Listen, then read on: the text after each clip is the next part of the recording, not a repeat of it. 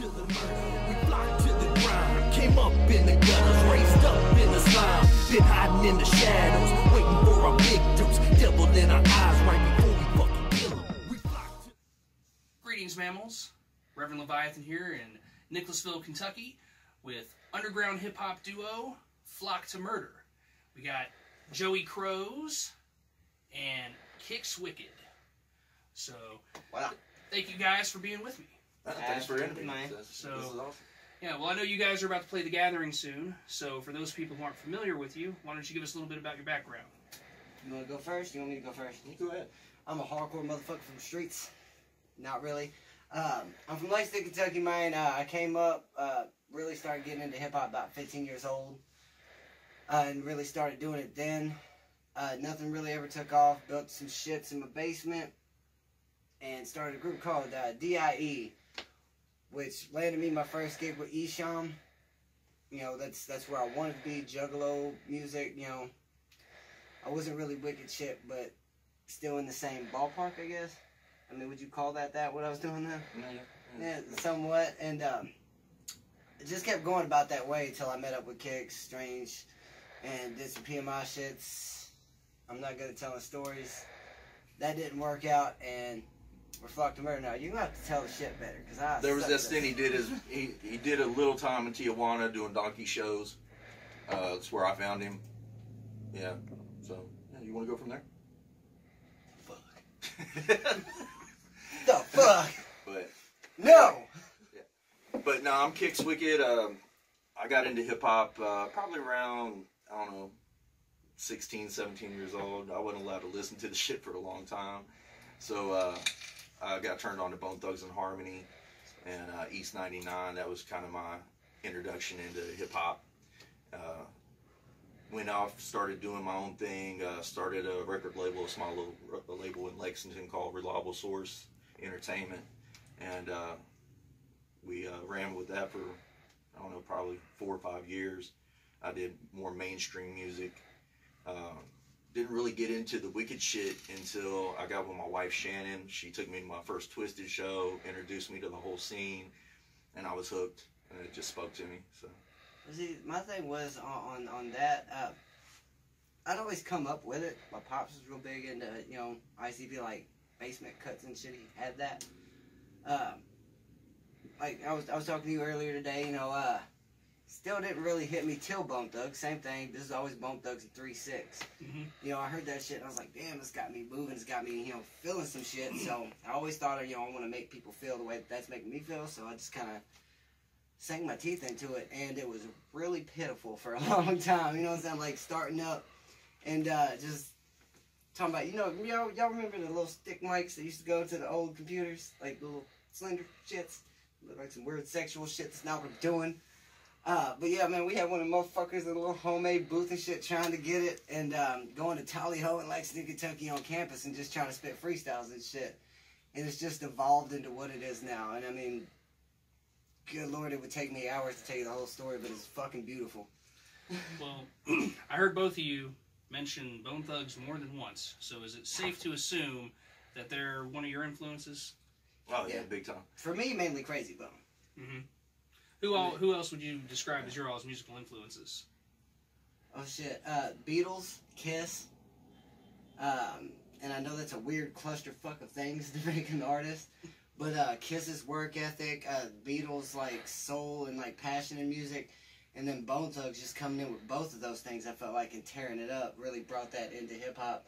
So I mean, it's like I do this really for the culture. It's you know, I love my Juggalo homies, I love everybody in the wicked shit, I love all that shit. But I mean, for me, it's for the culture as a whole. You know, this hip hop culture thing. So getting to and you know have my music influenced by those people really makes me pop, I think. Mm-hmm. And that's what keeps me going there. Now, for people who haven't actually heard you, how would you describe your particular style of hip-hop? That's a good one. Yeah. I don't think we really fit into a particular box. I think we've kind of created our own sound. Yeah. You know, because of the influences, you know, it's kind of a weird mesh up. So, you know, I like to play with different styles. I like doing East Coast. I like doing West Coast. I like trying to, see if I can do New York, Dirty South. I don't like to put myself in a box, especially it's art. I think our artist needs free range to express themselves in whatever fashion, they see fit at that moment. Right. So I can't really put a specific label on the sound. The closest I could get on that, and I think if you listen, especially this new album, we put like the blues to it because we wanted to stay South without being dirty South. We're from the South, all the sort, shit, and getting it done that way. But where we like to be in so many genres, I really think we felt blues was the right baseline to stay at, per se. Yeah. Snake South Park. But you know what I'm saying? Like, that's where we drew the line. We worked off that so we could stay Dirty South, but we could stay with our wicked shit. We could go anywhere off that. I mean, that lets you branch out in so many different ways, and I think that's really what got us on this one. Yeah. We might turn into the Kid Rock of horrorcore. Who knows? Fuck you. We'll just try it. We'll do it all. Fuck Yeah. you. But I mean, no, I was influenced by Bone Thugs a lot. Cypress Hill is a major one for me. Of course, let's see, 3-6 was a big one. I'm a little bit older than him, so I got into an older era of music. Fuck them, but I still listen to Frank Sinatra. I'm saying as far as hip hop, with what I grew up with versus, I mean, I'm sure you know it. It's just I grew up. Yeah, you grew up with it, and I grew up learning it. So right. yeah, absolutely, yeah. So Respect there, yeah. I like to play with it. Yeah. Tell your sex tape. I mean, whatever. Okay.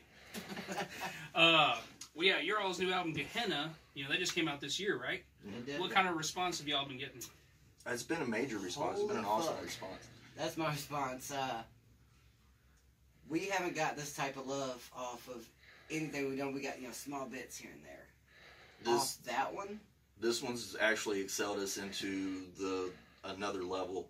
A level that I thought would take us, honestly, a little more time to get to. I mean, apparently they really dig it, so we kind of... Yeah, so many people hit us up on that one, and I wasn't expecting this blindside to me. I mean, I know I've talked to you about it many times. That was a blindside.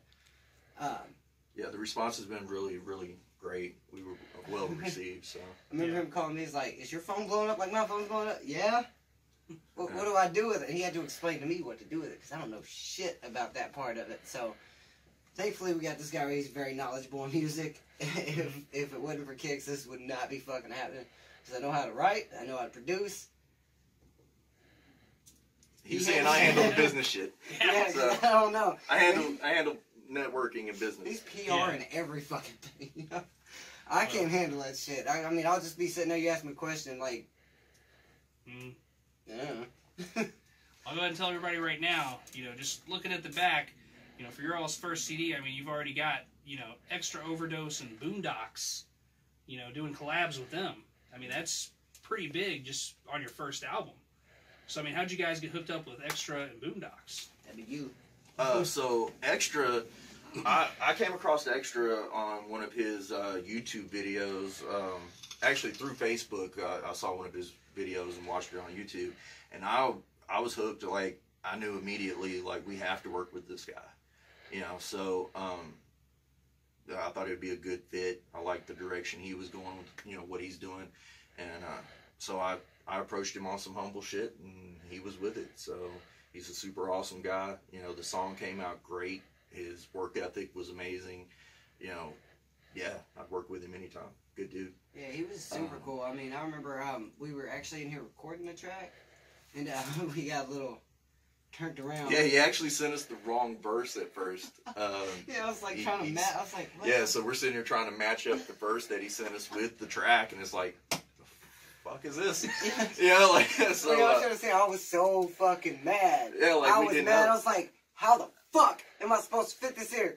Come on, man. So yeah, I called him. I'm like, hey, bro, this ain't working, man. Like, can you send us, kind of an example of how this? And he's like, dude, I sent you the wrong shit. Oh shit, yeah. Yeah.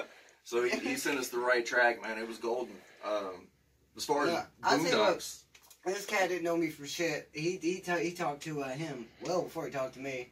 we were sitting in here and G to the OT, H-I-C-G to the OT, H-I-C-G to the OT, H-I-C-4-L-I-F-E. Okay, editing is magic. So, after that little problem of phones, let's continue with about how you got to with Boondocks. Yeah. So actually, I hooked up with Boondocks through Buckshot, and we owe him majorly for that connection. He had posted a thing. They were looking to do some collabs, and you know, I've talked to Buck, you know, quite a few times. He's helped me out over the years with business, you know, strategy and just different things. And so I hit him up, and you know, hey, you know, we'd like to do the collab, and he hooked us up with, you know, Boondocks, and it went down. So Awesome.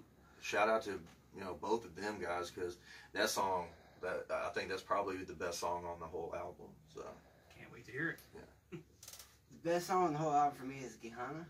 I mean, just, that's me being biased. I love that shit. Kicks came in with a whole new style I've never seen him do before. It blew my fucking mind. So on the album, it's Gihana for me, but second favorite is Drag You Down. So, I mean,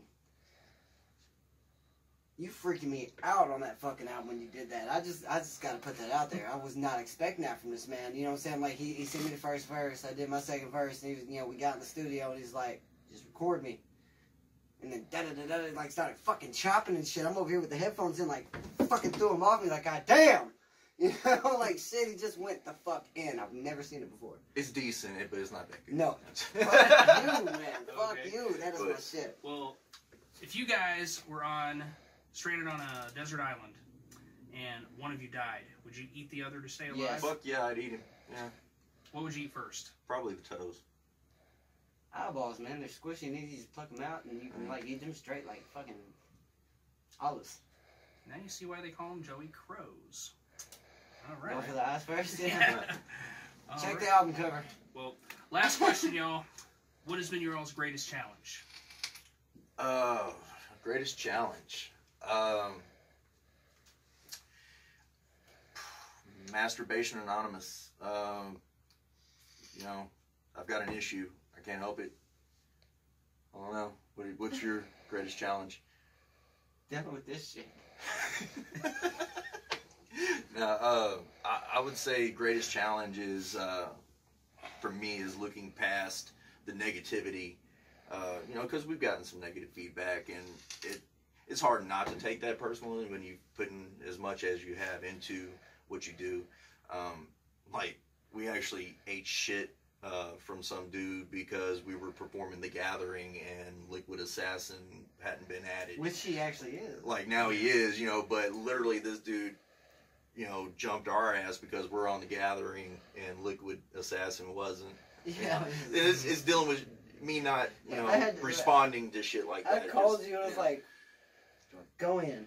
He's like, just be professional, bro. Yeah, just be professional. Yeah, that's the thing. You just got to stay professional. I mean, that's similar to my biggest challenge. I mean, because after we got off Detroit radio, there was a guy, I guess, watched it. And he said some shit, fucking Juggalosers, ripping off ICP. And I was like, well, if he thinks we're ripping off ICP, he's never heard our music. He's just hating on us because of what we're doing. Yeah, he's on face paint. So, I mean, shit like that does bug me, but my biggest challenge has been time. There's so much fucking shit to do. Well, speaking of time, we're definitely out of it, dude. All right, well, So, see my thank point. y'all for your time. Check them out at The Gathering if you're going to The Gathering and Juggalos. Flock to Murder. Cannibal's House. Ciao. CD till that shit's broken. Sorry about me losing focus. I'm a reject, baby, case you hadn't noticed. Now flock to the murder. Just flock to the murder. Wants to flock with us, motherfuckers. Let's go.